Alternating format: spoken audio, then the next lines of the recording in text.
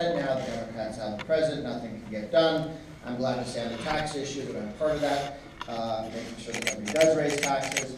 And yet, across the country, here in Ohio, in many of the 57 states, there's been real movement with Republicans and Democrats coming together, liberals and conservatives saying that on this issue, criminal justice reform and various aspects of it, asset forfeiture to over-criminalization to mandatory minimums, to reentry and how people are treated in prison, there's a great deal of agreement, right and left, and actual legislation passing.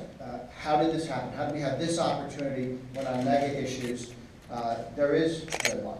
One reason is those of us on the right have started to focus on these issues. I know for many years I didn't. I focused on things the government ought not to do and had discussions about let's do less of the things we should do in the first place.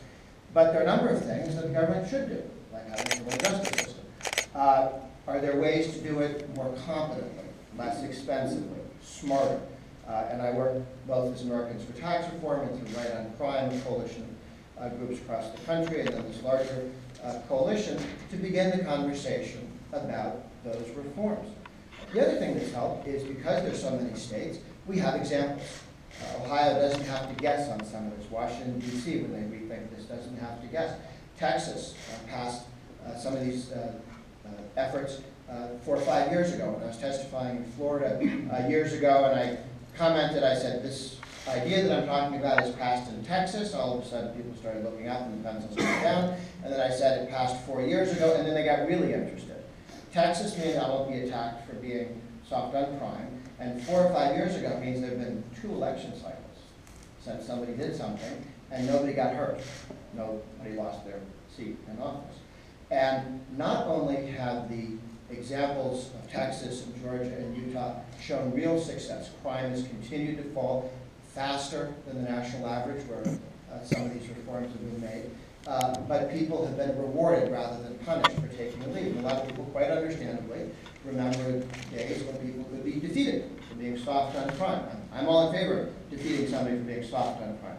This is about being smart on crime, being right on crime, punishing crime and reducing crime without being silly or wasting money. One of the things conservatives did for too long was something that we laugh at liberals for. We measured inputs. How are we doing? Oh, we have lots of people in prison. Oh, we're doing fine. The goal isn't how many people you have in prison. The goal is how many few victims there are. How many people are being hurt, more or fewer? How much crime is going on, more crime or less crime? That's what we want to measure. That's what we want to get to. And more inputs can be useful if you're getting more outputs, or it can be a complete waste of time, or even counterproductive and destructive. So let me leave with, this is not about compromise. Compromise in Washington, D.C. was when people who disagree get together, each agree to do something stupid that they think is counterproductive because they think there's a good thing in the bill. And so you have a whole bunch of stupid mixed in with something that should be progress. This is principled men and women of the right and the left who, for their own reasons, agree that there are too many people in prison, not the right people in prison, that there's movement that can be made, there are too many laws, you can function with fewer laws. I spent 9 days in Birmingham. They got like 4 laws, and it was just fine.